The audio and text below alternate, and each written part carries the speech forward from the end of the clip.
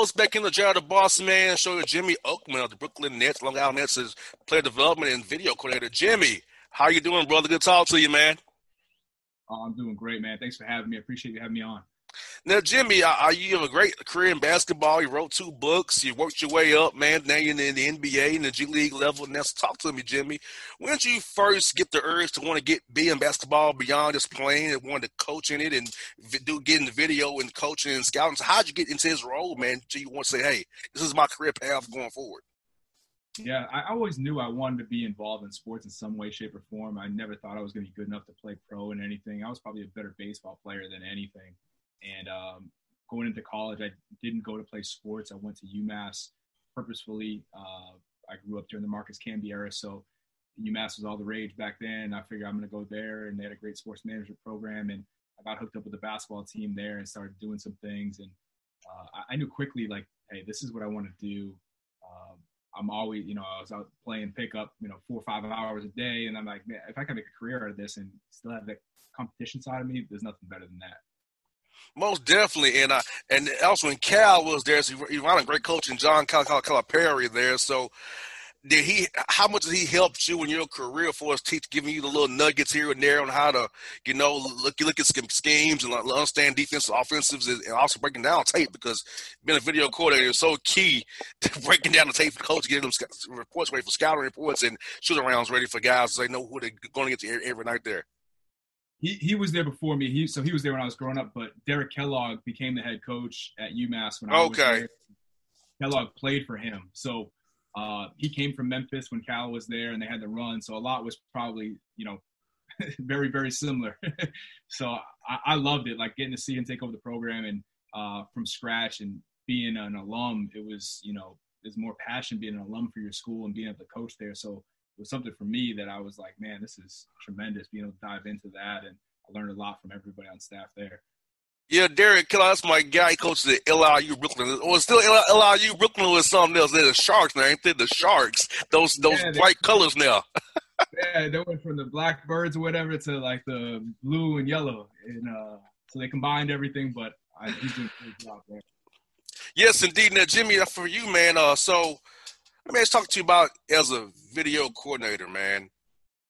What do you think about that in that role you're in, and how do you attack it, know what players want to see, what coaches want to see? So how do you kind of divvy up the film? So because every guy different way what they want to see on film. So how do you divvy up for certain assistant coaches who have certain scouts, the head coach, and players? How's it all work? Yeah, for me, like I view my role as just being the right-hand man to the head coach. Whatever he needs, like, I'm going to be there for. I'm trying to be proactive. So if there's something that comes up, like, we can buy some time because I'm already ahead of the game a little bit. The assistants, I kind of do the groundwork early and try to get them up to speed with video if they don't know the system and kind of how we do things. And then, like, I have my own scouts as well, and making sure that whatever help that they might need with their own, I'm going to be there for them as well. But mainly, like, I try to look at it as, let's take as much off the head coach's plate as possible. How can we condense things? What's going to make him understand what we're trying to do in the least amount of time, because he has so much on his plate as it is.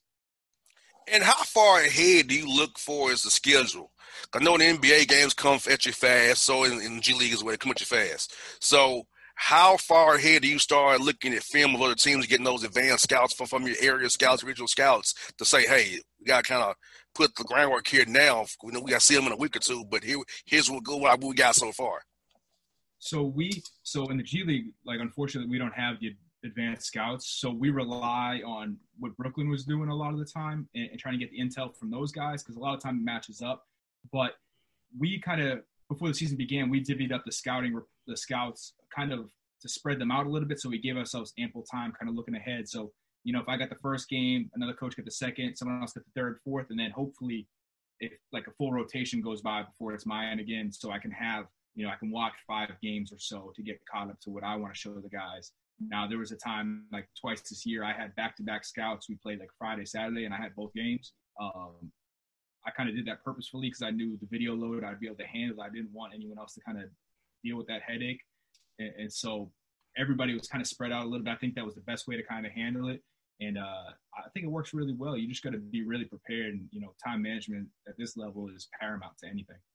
Most definitely, Jimmy. And I feel like, it's so intensive because, to the naked eye, this just look like a pick and roll, but you don't know if they're two-time on it or they got some on the strong, help out the strong side. So it's a little bit more to it what people can see unless you're in the game like you and I are. And so it's like, it's not just that basic. Coach, they want to see all the drop coverages where how they hedge in the pick and roll, get in the gaps and slots there. So it's like, hey, it's more to it than just what we see on TV. So, like, where is it set exactly on the floor? What hand? Who's in the corner? Which side is it on? How much time is it? What wrinkles do they have? Is it an ATO? It's gonna like you said, it looks like something, but it's not. And you got to be prepared. You don't want your head coach looking down at you at the bench like, why didn't you know what's like? Why we never seen that, or we didn't talk about it. So you got to know hopefully all the answers before the questions are even asked. Now, part of the play development piece, Jimmy, is getting guys to understand what they're watching on film. So, how much work do you sit with the guys on the Long Island Nets or the Big Team of the Nets, teaching them how to look at the young guys, how to look at film, understand the film, and correlate it to the game plan that we're going to shoot around and in meetings here in the film session? Yeah, I think that's the biggest key between going from the college level to the pro world is how much ownership the individual needs to take on themselves.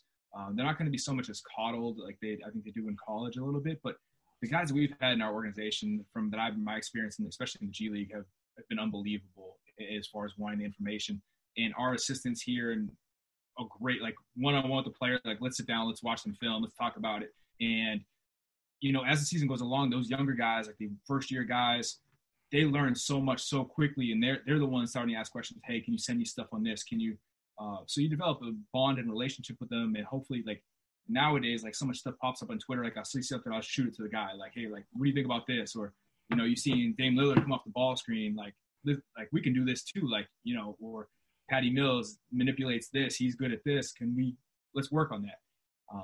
So it's not just watching themselves. I'm trying to mimic what they could become in the NBA.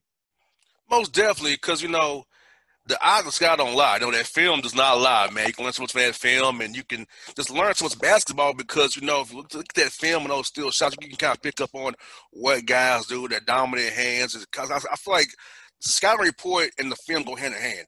A lot of times young men don't quite understand that coming into the league that, hey, the scouting report in the film is kind of showing you that on paper, what you're watching on film here. And so you know where to shade a guy, not to shade a guy to, who to help on, who not to help on, let this guy take it, don't run it.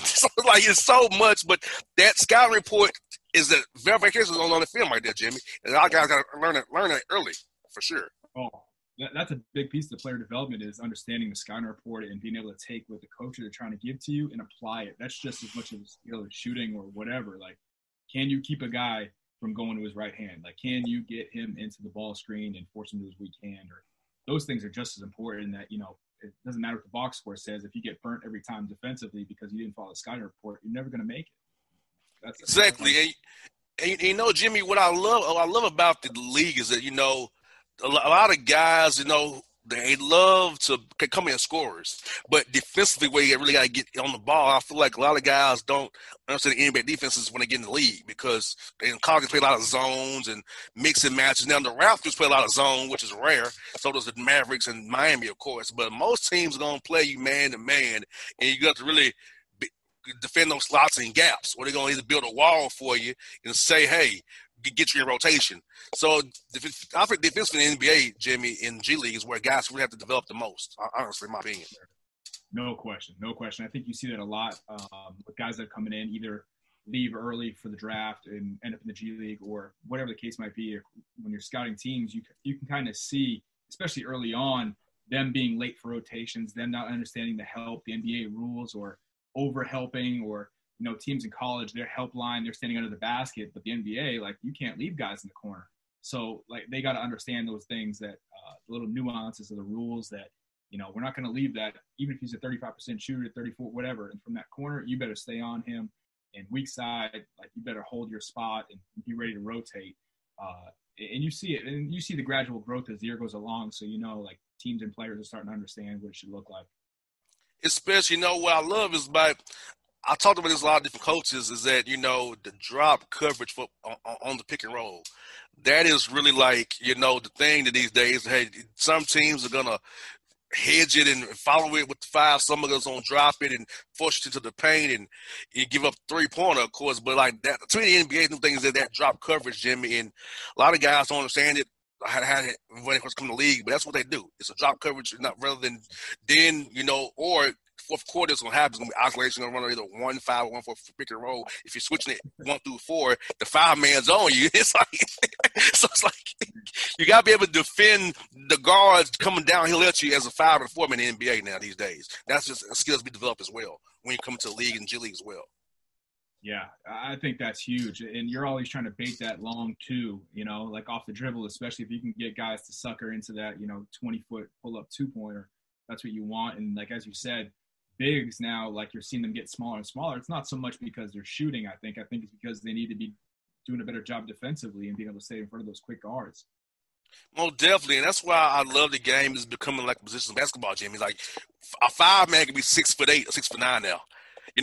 The Rockets, they're a little bit too small, but hey, the idea is there because you want to be able to switch 1 through 5 because when you got guys put you downhill, you got to be able to move your feet and defend.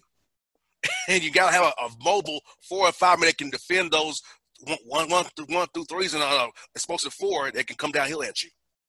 Yeah, I mean, everybody would love to have those 6'8", 230-pound guys that can defend 1 through 5. I don't think anybody would shy away from wanting that. So you become really versatile. Yes, indeed. And so, Jimmy, when you're showing young men who they can become in the G League, so how they accept that when they want to be developed into who they want to be, get a contract on the NBA team, a guaranteed deal, where they on the bench there 1 to 15. So how do you get a young man to buy in and say, hey, I see these skills in you. We can develop you to get here if you put in the work and do what we're trying to show you. How do you get a young man to buy into that idea when they've been the man in college or overseas and to come into the G League there?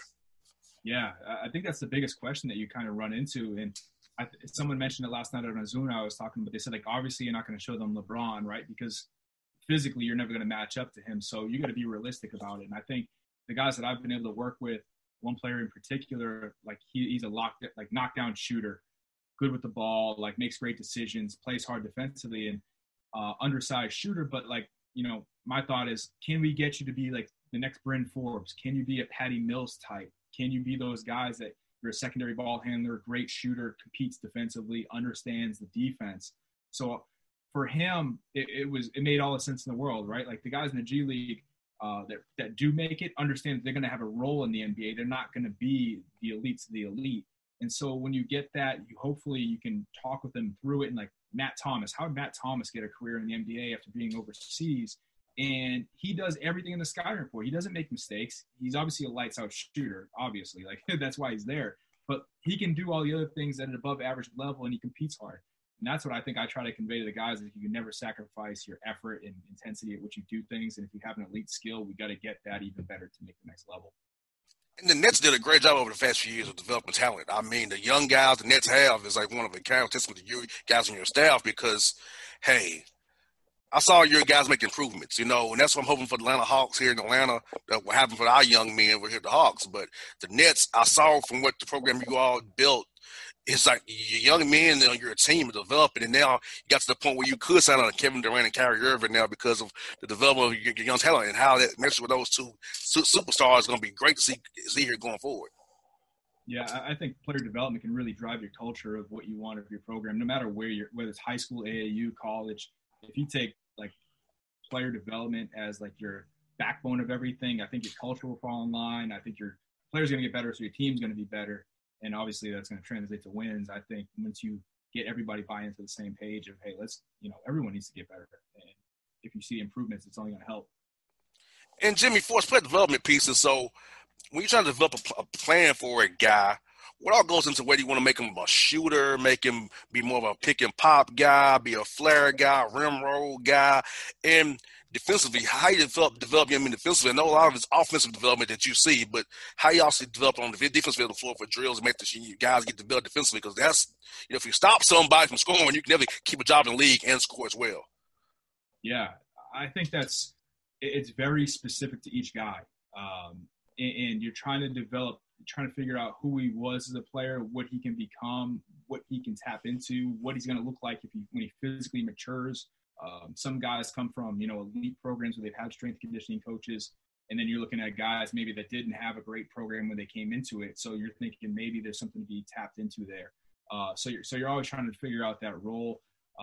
And I think the G League as a whole, and talking to a lot of guys that I know, it's not just so much getting them to be the best player for your organization. You're also trying to think, what's going to help this guy earn the most money, whether it's with you and he can make the pro team, like the parent club, or you can get him over to a EuroLeague team and make more money over there. So you're talking about no mid-range shots, like a lot in the NBA, people's talking about it. Well, if the big is never going to be a stretch five, they can shoot it outside. But, if he plays in Europe, maybe he needs to make that 15-footer. So we still need to work on that to an extent. Maybe it's not what we do, but it's keeping his interests, in the back of our minds, like what's going to help him. So it can, and different teams do it differently. Like a lot of teams will focus more on what that player can become, not just for them. Some people more, it's like 100% just, hey, your role with us is going to be this, and we can help you make more money overseas too, if that's the case. And it goes, there's no right or wrong way, but I think you need to find out what they do well early on and then kind of let them grow into that while you're slowly trying to add things. Defensively, like you kind of said, I think versatility in the G League is really, really big. I think you can show that you can defend, 2 through 4, NBA teams are going to pay more attention. Now, if you can only defend a point guard in the G League and you're 5'11", I mean, you have to be honest with yourself. Like, how many 5'11" point guards in the NBA can only defend one position and make it? It's hard. And it can be done, but, if you're 6'5" and, you got a strong build and you're strong enough to battle some 4 men, you're probably going to be able to carve out a niche a little bit easier. So to that point, I think you're starting to see more G League teams switch 1 through 4 for sure, but mostly a lot of them are trying to switch 1 through 5 just to see, does this guy have those skills? And you're always trying to work on staying in front of the ball. Like, can you play, 2-on-2, 3-on-3, stuff like that are helping them. We're not just playing guards versus guards. It's guards versus wings versus bigs, and we're switching. So you better, front the post, be tough, be physical, and you're always trying to work on different things for those guys.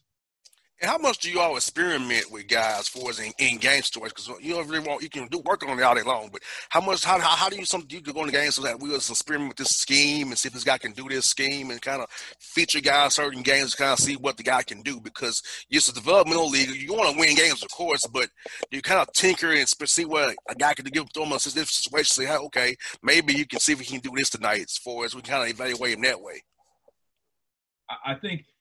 I don't think we probably changed the scheme too much, but we changed their position, I think. I think what you have to do is if a guy came from the NBA and he's a 4-man in the NBA, well, we might put him out there at the 5, and just see what it looks like. You know what I mean? Like, hey, he's not really comfortable out there, but let's try it out. Or a guy comes down, he's always been a pretty good shooter and okay with the ball. He's played like the 2 to 3. Let's give him the ball. Let's see what it looks like. Maybe that's going to help his career. Maybe we can find some diamond in the rough skill that he didn't really have before, or guys that have always been he's a knockdown shooter, let's put him in the corner. Well, hey, let's give him the ball. Maybe it works out, maybe it doesn't. But maybe the guy's you think he's a liability defensively, but he always knows the right spots. Well, let's play him against a bigger guy and force him to compete a little bit harder and see what you got. I think you're always trying to roll the dice. In this league, there's games that we've had only 7 guys on our roster that can play. So it's you better start playing. You were initially a 2, but today you're a 4. Yes. You were 3-4 and you're 6'4". Well, you got to defend the 5 tonight. I don't know what to tell you. We got no one else on the bench that can do it. But so it forces you to kind of, think that way where you got to be, all right, we got our 3 guys that can play the 5. We got our 3 guys that play the 4. Well, we need 6 guys that know the 5 position just because whatever happens, rosters happen and, you better be able to adjust. I think that's the beauty of the G League. Most definitely. I love it because, I love watching the GG League games on my phone to stream because seeing guys, try to compete for a job, Jimmy, is just so amazing because these guys really care about the game, love the game because they're competing for their lives and livelihood. So those young men have the idea to want to just be like, hey, look, I'll do whatever you want me to do. I want to get to the Nets roster. I want to get to the Hawks roster, not just be in the G League my whole life. I want to make it for real, for real. Yes.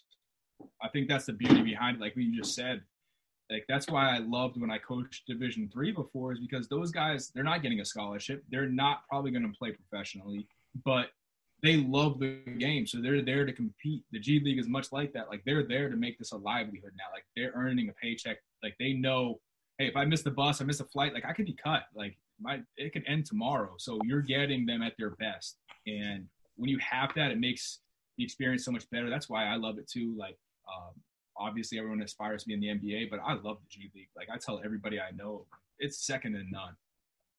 You got that right. And Jimmie, let me ask you this, man. So for is when you developing the guys, do you ever go over plays with guys? Do you ever draw a plays for them to make them try to show you the X knows themselves, kind of make them see if they really understand the play? Have them draw it for you on the board, kind of give you the what does this play mean to you? What are you trying to accomplish with this play? Trying to get a 3-man, a layup, or get an open 3 on the weak side here? Do you make the guys kind of get in that nitty gritty with you, kind of draw it up themselves for you see what they really see? Yeah, great question. And I love X and O's, so I really try to take pride in it, especially with the guys I work with. I show them where their shots are going to be from and kind of talk them through it. Like, this is what it should be like. If they defend it this way, this is going to be the option. This is what we're going to see. And as time went along this year, we ran a lot of ATOs for our shooter, like our top shooter on our team, and I was responsible for his development. And I would meet with our head coach before every game, and we're going over ATOs. Like, and then I know, hey, we're running this play, first play. It's going to be for him. So in pregame warmup, we're repping that play. And so he's already getting in his mind, like, I'm coming at this angle, this speed, this is where the ball's coming from. Because how many times you run up, you got a great play, you run up there, the timing's messed up, the guy doesn't get the ball where he's supposed to, he doesn't know the angle he's supposed to take. But for me, it's just like, if he can feel confident in doing it, even if it's a bad pass, it's off rhythm, he knows what it should be. And I think it worked out well. I think it ease their mind a little bit going into the first play of the game at least. And he's a really smart player, so it's not really my doing, but he understood the game at a much higher level for a first-year guy. It was impressive. Yeah, you know what I love about that as well. And a lot of time after timeouts in the NBA, they want to zone it up now. New thing is when they want to zone it up because they know you have a good man in play. So they want to zone it up now. I know the Blazers are good for doing zoning up to that. The Celtics are as well. Enough field teams will Raptors zone up to after timeout plays. And, you know, I'm like, you got a good player, Joe. They come out in a 2-3 or 1-3-1 zone and throw you off. I don't blame. Yeah, we're not dealing with this today. Like, let's just do something out. One that we might even work on it. Let's go zone one. I don't even want to see this thing. Like, I agree. It's funny to me, man. Because like I said, you know, for me, man, watching the game is a little different for me. I'm looking at everything. I'm just watching. I'm looking at the strategy. I'm not even looking at what you looking at. I'm looking at who's come off, who's the backside people who's doing a pin down, who's flaring on the back end, who's using the post to draw a double and see if we can get some on the other weak side there. You know, who's helping off the strong side. You know, what I love about the Celtics and the Heat is they'll help off the strong side 3, which is very rare. Yeah.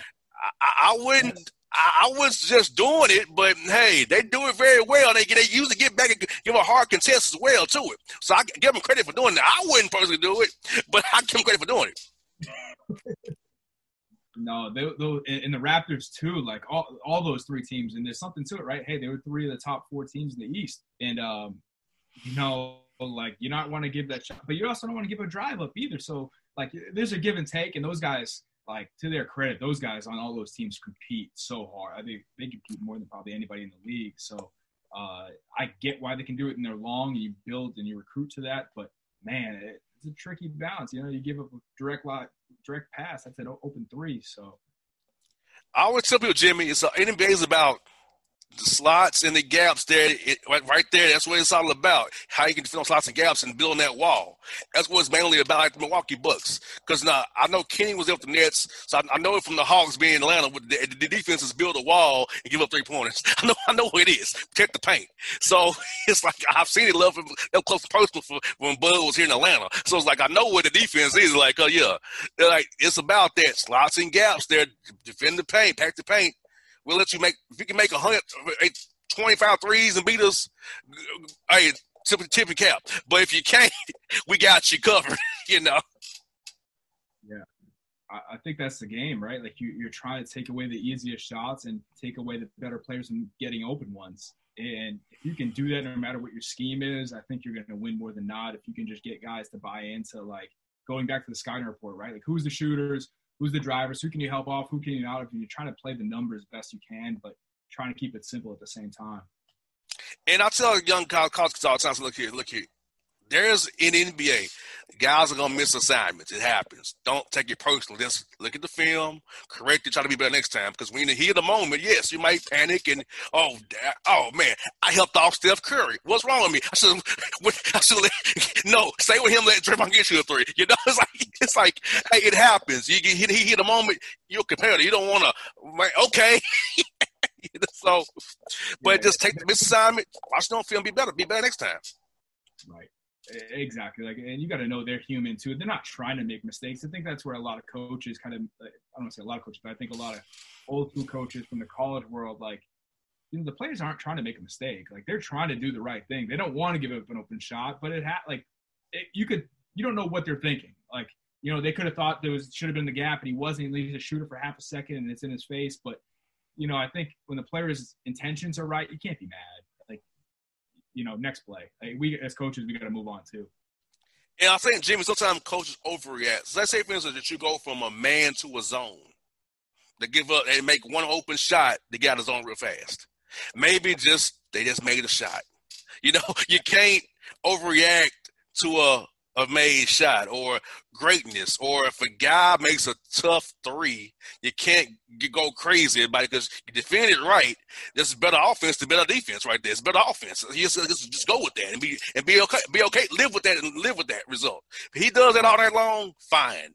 If he doesn't, we win. Right. I think that's a great point. I think watching the Miami and the Celtics series, their first game, the Heat threw zone at them. What I think it was like 20 possessions or so, but the Celtics scored at an above point per possession, and you would look at that and be like, oh, they were pretty good against it. But when you watched it, they just made some tough shots. And so in thinking about it, like if someone just looked at the stats, they'd be like, oh, maybe they don't come back to the zone game two. They did, and the zone was unbelievable game two for Miami. And so like people want to just look at numbers, and that's easy. The numbers aren't going to lie, but it doesn't tell the story either. So I think like as coaches, like you got to like, all right, take the numbers, let's look at the film and see what it looks like, and then make adjustments from there. And Jimmie, I don't know how you feel about this, but I hate plus minus stat. That stat to me is very misleading because they may run a big run while you're in the game, but you probably impacted the game. You know, made a big run, or you know, if you play a lot and they make runs while you're in the game, your plus minus gonna be bad. It doesn't, like I said, it doesn't tell the real story. You could have been making every rotation, you could have been making every shot you did was designed for you, and it just didn't work out because you was on court when us was going crazy as well. So it really don't tell a full story, like you said, of what really went on the court that night. No, especially like one game, so many people get wrapped up. Like they'll look at the halftime, like, oh, he was -9. It's like, all right, well, you know, what did it look like when he was out there, right? Like, did they bank in the three? Was the end of the shot clock? They throw something up that went in? Was it a bad foul call? Did he come in the game and they were at the free throw line? It's already 2 points. Like, you don't know how they're looking. So, like you said, like that's something you don't want to overreact to. Now, over the course of like 50 games, like, all right, you got something there. But for one game, a lot of people look at it and they'll be like, Tyler Hero had a tough one last night, I think plus minus wise. But, you know, that's really not an indictment just on him, right? There's 4 of the guys in the court with him. So there's a lot of different ways you can look at it. But one game and people overreacting, I'm with you. That's just – Jimmie, being in the media now, like, you know, seeing guys ask questions about, like, you have no clue about basketball. Some question out here asked the coaches, I cringe because, you know, I know the game. So y'all don't know that. Y'all just asking the question off a piece of paper. You couldn't even say, you can't even ask the coach about the backside pin down. You can't even ask him about 2-time on a drop coverage. You can't even ask him. You just look at, well, he didn't make shots tonight, or tell us about his ask about the actual game. Impress the coach. Don't look at a paper and ask a little dumb question. I hate that about my colleagues in the media, Jimmie. I hate it, man. It sucks. They don't know the game. I love when you hear like the detailed questions about like kind of what you're saying, right? Like it's not like, all right, well, you guys are missing shots. Well, like, hey, when you guys were running floppy 2 and you guys were getting open looks, and you know, why didn't you keep going back to that play? You know what I mean? Or like take it a step further. Be like, you got great looks running this action. Shots weren't falling. Why didn't you go back to it? You know, or something to that extent. And I think a lot of times, like people in the media, like get mad at Bill Belichick. Well, when you ask him a detailed question, he responds with a detailed answer. And, you know, I think he really respects those questions that you're talking about, and I agree with it. Not that I would ever be as short as he is sometimes, but I respect it because he wants you to think about it critically, and I think there's a lot to be said about that. Man, Jimmy, I'm in press rooms, man. I cringe sometimes, man. I cringe, buddy. Like, ooh, this is just so media guy. Because, see, my degree is not in media, Jimmy. It's in business. So my degree is not in media. So I didn't go to journalism school to learn how to do this. I needed to learn this as being who I am. But it works better that way. Like, I'm much better knowing, like, I don't think I could ever be on TV, but I know the game well enough that I could talk as like a coach might see it, but I might not be the most well-versed, like just grammatically on TV. So, yeah.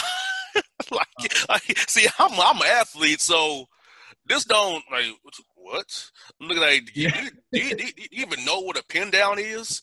Do you even know, do you know what a flex cut is or a rim roll? He was dunking the ball. That's called a rim roll. Oh, do you know what a flare or a pop-up is or a pop-out? Or can you talk about a triple screen? Or can you do anything, you know? That stuff's important because I think that's where you get, like, really the analysis and getting the coach thinking. I think even when you ask players, I think I seen Deshaun Watson last year break down the last amount of plays of a game, and someone asked him a question, and everybody was like, wow, this is the insight we want. Well, ask those type of questions that's going to lead to those type of answers, and you'll get it. Like, I would love to sit down and ask LeBron questions about the game in depth because you know how he processes the game is set at such a high level, and you want to hear that. At least I do. Hey, Jimmy, I had to tell somebody and my colleagues, I said, ask them, do you know what the strong side is? Or no, the side the ball's on. It's a little complicated. the weak side. Where the ball is not. You know what a rotation is? No, that's when they rotate to the other player who's open. You know what help side is? You know. I say if you see them on the block looking at the strong side, they're in the help side. They're looking to see where they need to rotate to. I try to break it. This man been in the business 20 years, Jimmy. His questions are talk about it or tell us about.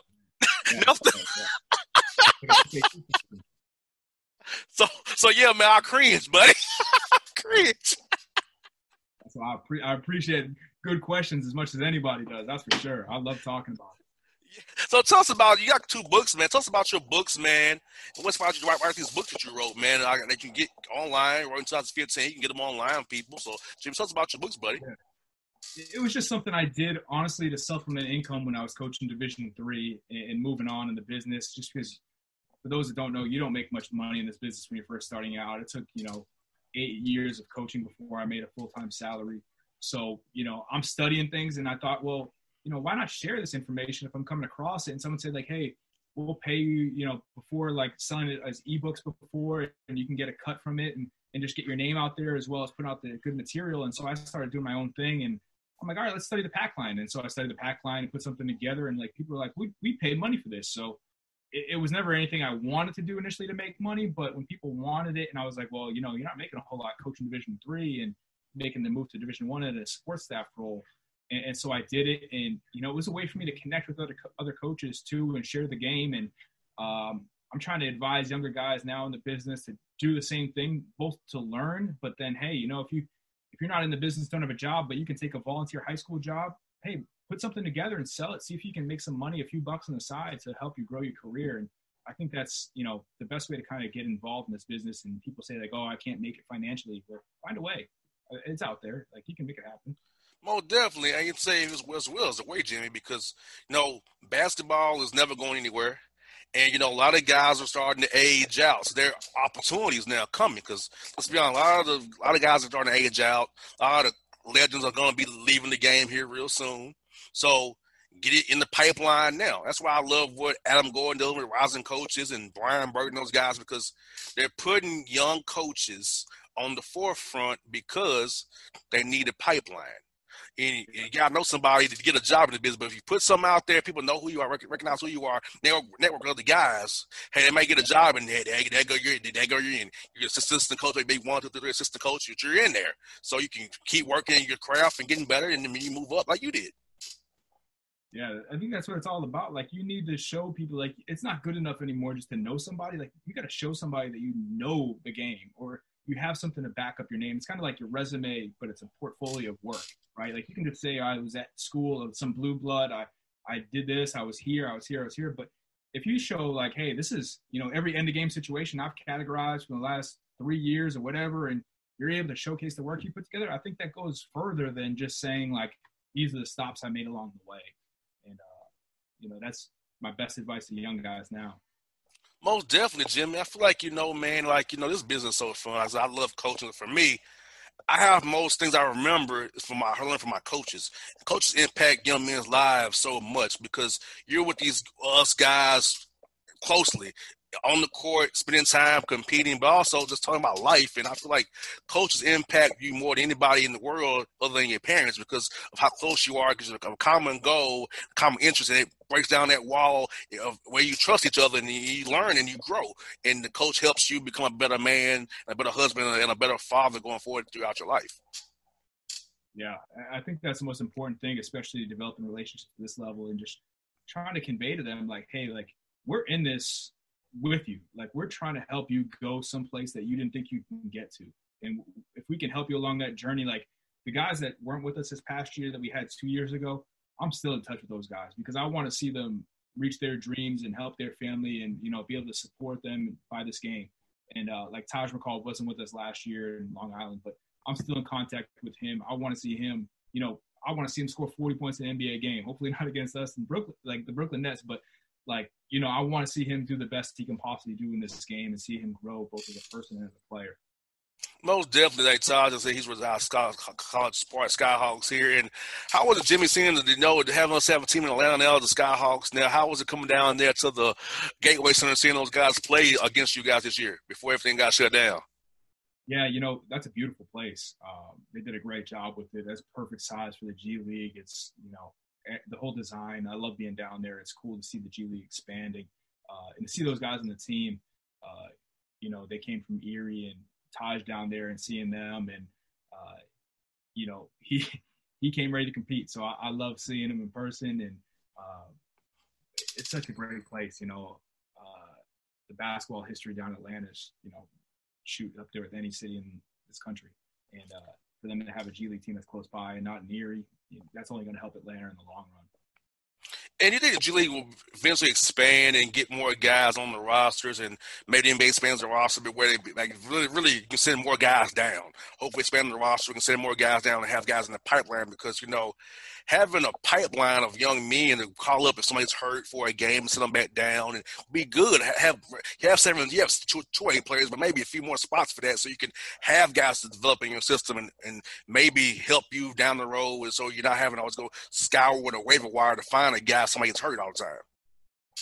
Yeah, I hope so. I hope it gets to that point. I think you'll see that there's going to be more G League teams than the NBA team probably the next few years, especially with Mexico talking about having a team and like Grand Rapids, it seems like they're always going to have a team, even though Northern Arizona is getting rid of theirs. I think at some point you'll see Denver and Portland get a team. We have the G League, that select team that's out there as well. So you're going to be around 30 teams coming soon, and there's going to be more that follow suit. So, I think it makes sense, especially obviously with COVID. You've seen the NBA expand the rosters a little bit to allow for the hardship, extend the waiver. But you're going to need those situations. I think it only helps the product, especially if, you're playing 3 games in 4 days in the NBA and some guy gets dinged up. You don't want him to turn into a long-term injury. So if you already have a guy on your roster that can be there, that's only going to help. Like, it doesn't hurt anything, right? Like, so I think it's going to come a long ways. And I think, the sooner you can expand it to a true minor league system, I think that's where it'll really take off. What are your thoughts on having where the guys can bypass college basketball and then come in the G League for a year and prepare them? So I think it's a good idea because everybody's not made up for college basketball. Some guys a little bit, they just don't want to do it. They don't want to take a risk and not get any money, So how you think about having that situation there where young men go to G League and for a year there for to go to the draft and develop and learn a little bit there and hopefully put their draft stock there? I think it's twofold. I think the players should be able to do it. I think they've always should have been able to. I don't know the exact reason when they took it away or why, the reasoning behind it. You know, once they're an adult and graduate high school, they should be able to, you know, play professionally if they're good enough to make money. And I think that transition, if they go right to the G League, I think the G League needs to be prepared for it. I think a lot of coaches might have only coached pros before and not really coached 18-year-old kids. I think there's going to be a big learning curve for coaches to have, like, you're basically their parent now, right? Like, they should be in college for, you know, 3-4 years. Are you ready to handle them on the road? They've never, you know, besides AAU and that stuff, they've never stayed in a hotel. Well, you know, now you're on the road, you give them a big check and they got a per diem and they're out and they can do their own thing. Well, who's watching over them, right? Like, you got to make sure you have a stable culture of veterans around them to help them learn the way. But at the same time, like, you're going to treat them the same too. Like, hey, you missed the bus, you can get fined, or however teams kind of handle that stuff. And you're teaching the accountability really quickly. But I think if the player's dream is to play in the NBA, the G League is by far better player development-wise than anything you'll see in college. It's not even close. And so if that's the goal, great. But I think college is probably way ahead of where the G League can be as far as developing them as people off the court and the long term that they can benefit from it. Now, I know there's a program in place with off the court player development that's here, and I think the G League is doing a great job, and the NBA too, part of the NBA world. But I think NBA organizations need to hire accordingly to make sure that they have guys that can coach and develop them off the floor as well. That's going to be a big piece of it, in my opinion. And Jimmie, how was offseason been with COVID here for the G League team? Because, you know, things stopped in March there. So how was that been, and what does look going ahead, trying to make sure you get you guys who might be on the roster next year, you know, keeping them guys in strength and conditioning wise, developing wise, when they're not with you guys because of COVID right now? It's hard. But, you know, I know a lot of the guys have reached out to our strength coach and trying to stay in shape and do their own things. Some guys have more access to things that, you know, others don't. I try to stay in touch with a few of them pretty periodically. And just, you know, some basketball stuff for sure, but just checking in on them, like, see, what are you watching on Netflix, what video games you playing, that type of stuff. Just anything to get in their ear, talk some hoops a little bit, like, who do you got in the playoffs, who you got tonight, like, hey, I saw this play, was thinking about you. And so you can't really beat them on the floor. A lot of them getting back in the gym now pretty consistently, and you see, like, all the stuff on Instagram, so you're trying to follow it and see what they're doing and what are you working on and things like that. And unfortunately, like, we're not really with them the way the contracts work too. And some of the guys, like, signed overseas already to other places. So trying to follow them as much as possible too. And, you know, some guys in Russia, some guys in Australia, and them getting ready for their seasons, and just trying to stay in touch as best you can. And, you know, like, just hoping for the best for them. That's really what it's about. Man, Jim, it's been fun, brother. I'm glad to have you on, man. I knew this would be fun to have you on. I told you it's going to be fun, man. I told you it's going to be good, man. Man, you're the best. This is great. Hey, we got to do this again real soon. And we come to College Park, man, let me know, man. We got to get together, man, for sure. Oh, I need some good food spots. I'm always trying to find some good food wherever I go. So, hey, it's a weird spot, but trust me, 6 feet under. The name is terrible, but it's a great seafood spot. It's a great spot, man. The name is just horrible, man. That's all. Hey, I'm down for it. When we get down to Atlanta, I'll be sure to make a trip there, and I'll definitely give you a shout. That's for sure. Hey, Tin Lizzie's got some good tacos. Pick any 3 tacos you want. Man, look, I got spots for you today, Jimmie. Spots for days, man. Yeah. You got to get a sponsorship for there. That's what you need right now. You're giving them a plug. So hey, for sure. For sure. Hey, Jimmie, this has been fun, brother. Hey, be safe, man. We'll talk real soon, man. I'll do this again down the road, brother. Awesome. Appreciate your time. Thanks, man. Anytime for the Jimmie Oakman here on the Bossman Show, people.